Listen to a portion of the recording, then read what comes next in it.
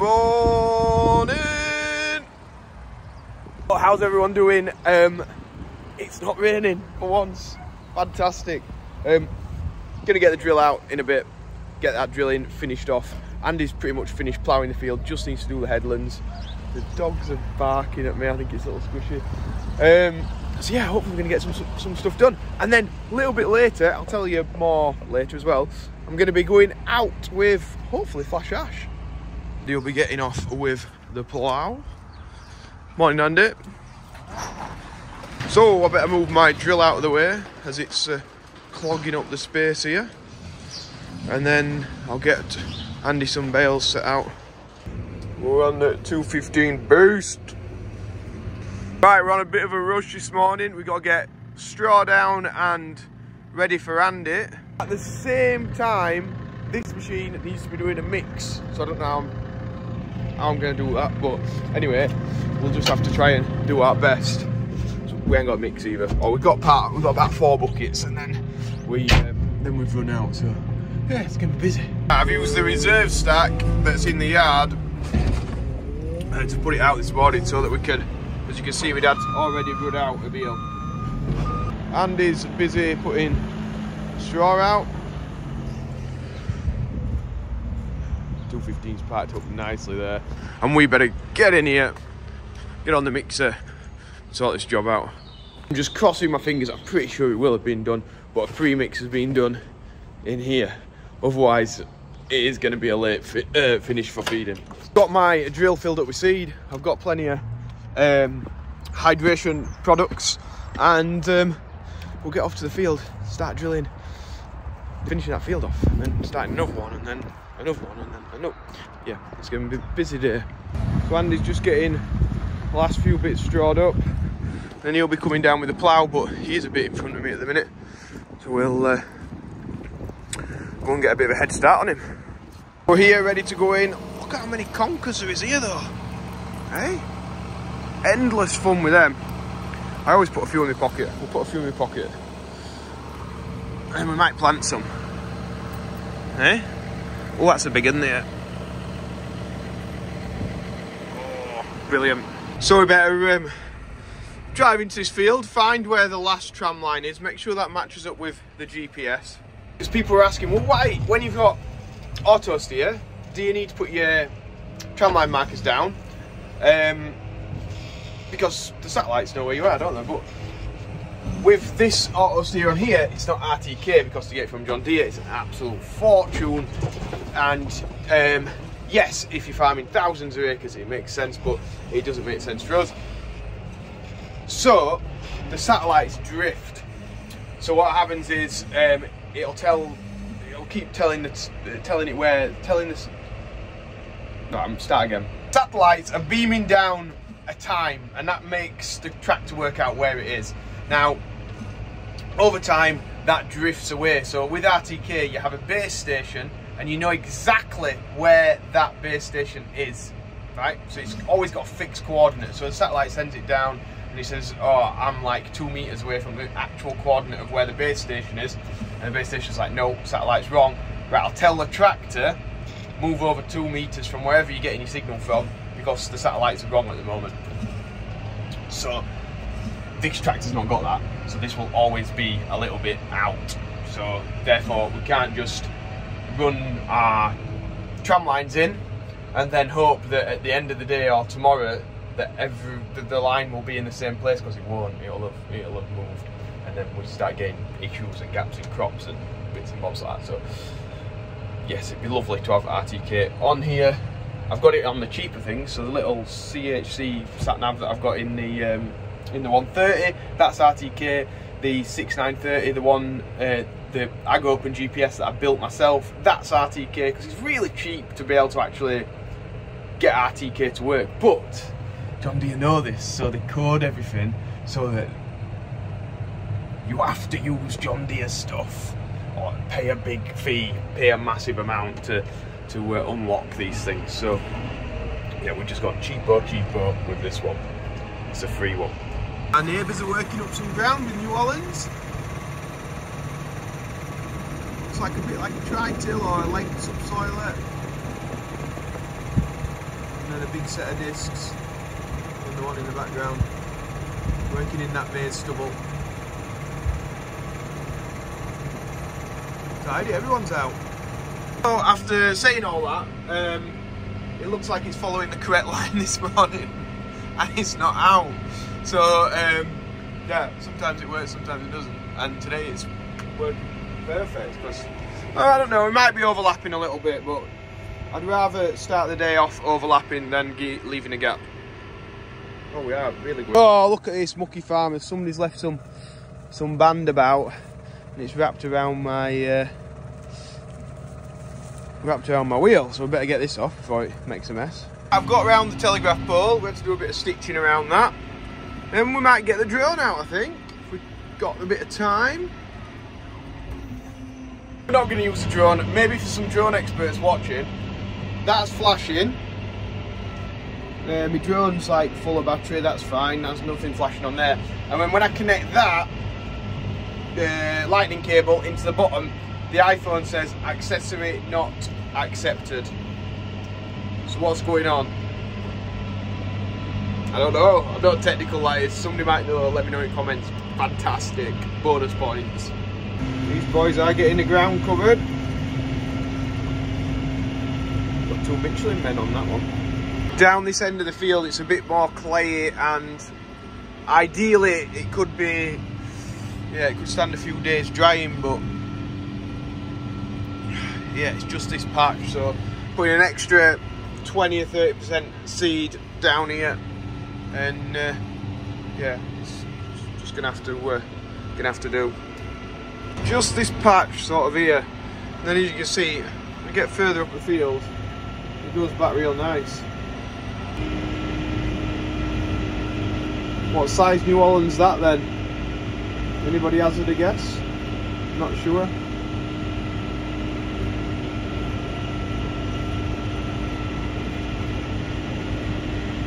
Looks like Andy's causing a traffic jam up there. He's a bad road. Looks like nobody can work out what to do. Some people are backing up, some people are going forwards. I mean, what is going on? Good luck, Andy.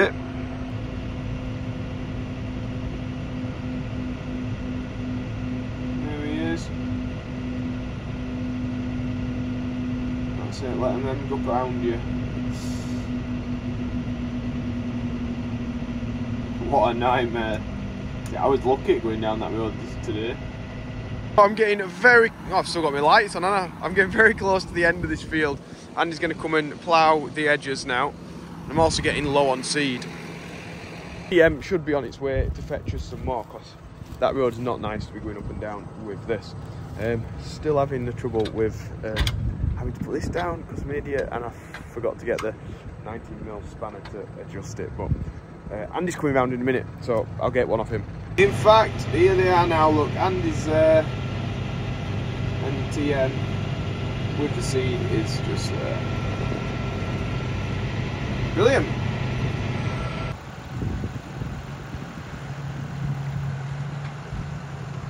There it goes, working that up nice.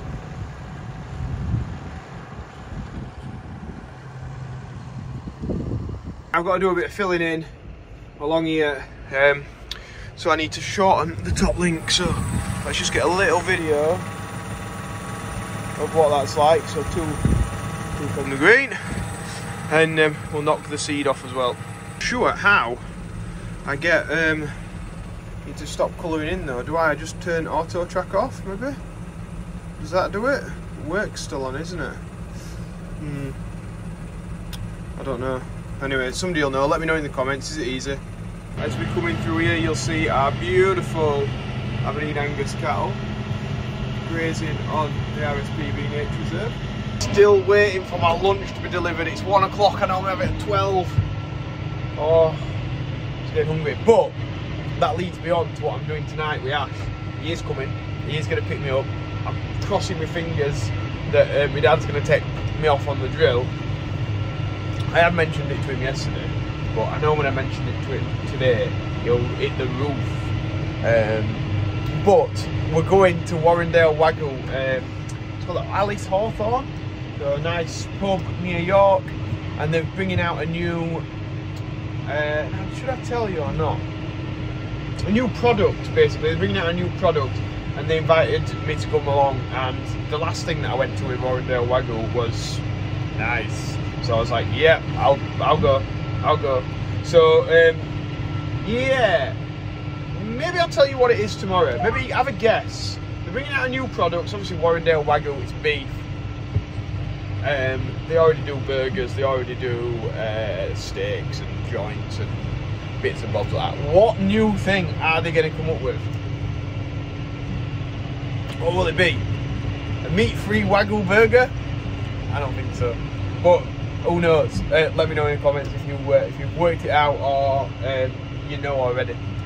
So I've just come in here, starting a new field now. Plough's going. I've just put in my AB line, worked out where my tram lines need to be, and then I've worked it off this side. We'll start at this other side and start going up and down. So this here is pretty much the only place on the farm where we bring up some stones, and we've got one here. That looks a big one, doesn't it? So we'll get that carried to the side. Oh, there we go. Combination of being unfit and having no dinner yet has led me, it took it out of me, that. Been walking across the ploughing as well, sinking all the time. I've just been a wuss. Anyway, I've just done the tram line here up the middle. We'll fill both sides in, hopefully it'll all work out. Sorry about the wind noise. I'll just get handy, do a bit of ploughing. What I love about this tractor is this fridge. Always a cold drink. Fantastic, it is really good actually. So we're really working down ground fast now. We're doing 12k with a press and drill. I don't think there's much faster I could go really. It's not bouncing too much.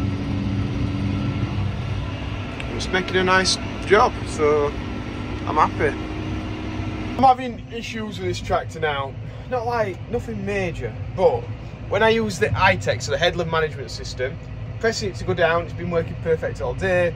Now the drill doesn't want to go down at the back, so I'm having to manually press another button to make it go down. Not the end of the world. Also, my variable steering's encountered a fault. So I think what I might do is turn the tractor on and then turn it back off again, and cross my fingers that everything just refreshes and resets. Hopefully it doesn't destroy any of my guidelines or anything daft like that. Shouldn't do, should it? Well, we'll find out. We'll wait for that to stop loading, then we'll start it back up. She's up and running. Looks like things might be all good. My variable steer, that's come back on, which honestly makes a world of difference when you turn it around on the end. Hopefully my iTech works as well. Truthful tell. Which one is it? I think it's that one. Oh! She's gone down! Yes, that's what we like. One of the problems in it with tractors and so many computers on them, sometimes they need rebooting, and you just worry if that's the right decision to make, because I didn't want to mess anything up in there. Which I shouldn't worry, now I know, just turn it off, start again. But yeah, it still shouldn't do that. Not the expense that these things are. It should just work every time. But, I don't know. It's complex, isn't it? Anyway, I'm not going to go on too much. It's very nice to be in here, and it's making my life easy. So if I have to turn it on and off every now and then, so be it.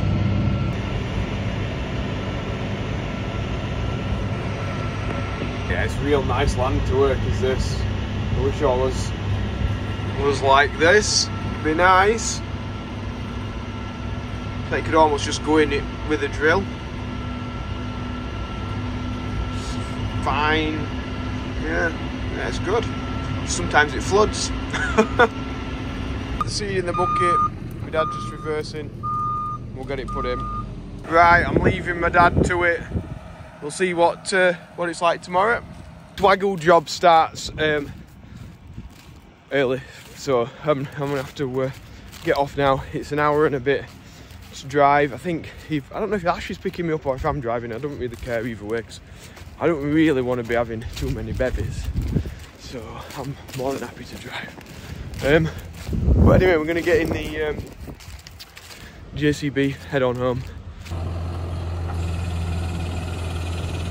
Andy's just coming in to do the headlands on here.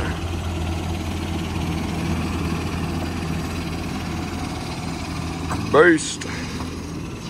Alright. Andy's just ploughing out on the headland. It's a nice sight, that, isn't it, with the windmills behind.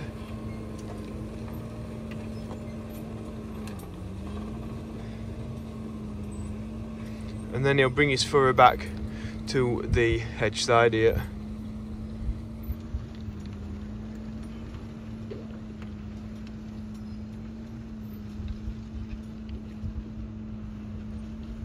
There he goes.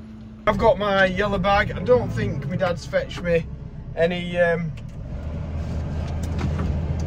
dinner, so I'll have to get that when I get back to the farm, but it seems a bit pointless because I'm going to be going to try the Warrendale. Better not say what it is, would I? Oh, what he's done here.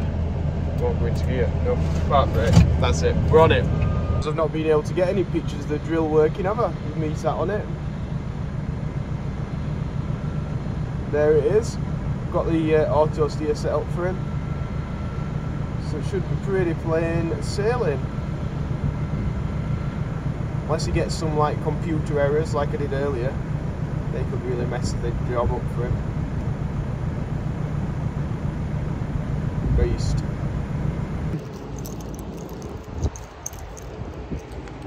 At 3:20, that corned beef sandwich was, sorry, shouldn't really eat on video, absolutely delicious, but I'm running out of a lot of time, so I need to nip back now, have a shower and get ready. I think it's smart casual. I don't think Joe Seals Attire is going to do it because of this event. So if you have liked today's video, like, subscribe, check out the merchandise. Sorry it's not smart casual, and yeah, maybe I'll get some footage either to put in tomorrow's video or a separate video of the Warrendale Waggle conference, not conference, party thing that we might be doing. Anyway, check it out. Right, thanks for watching, guys. See you later. Bye.